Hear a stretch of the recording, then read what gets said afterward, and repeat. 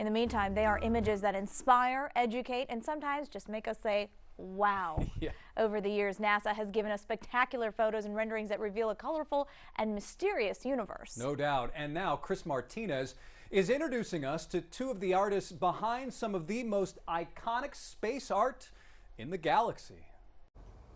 In a small, bright office, working side by side, Let's see.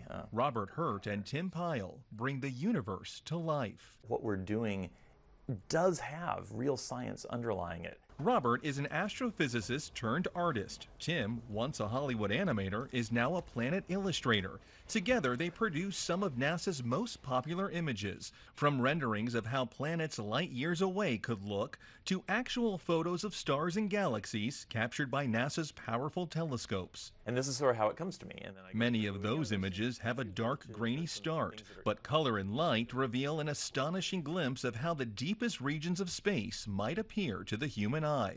What I'm trying to do is show people sort of the broader colors that the universe has to offer. It's a delicate blend of imagination and data. The artists meet with NASA scientists over many drafts to ensure a planet or galaxy's look lines up with the research to make each one as accurate as possible.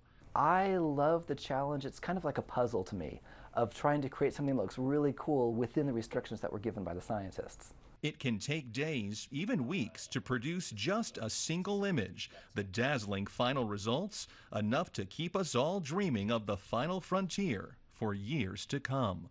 Chris Martinez, CBS News, Pasadena, California. The artists also say they have to be especially careful when it comes to illustrations of other planets to avoid colors many of us would associate with Earth, like blue for water. The force is strong with this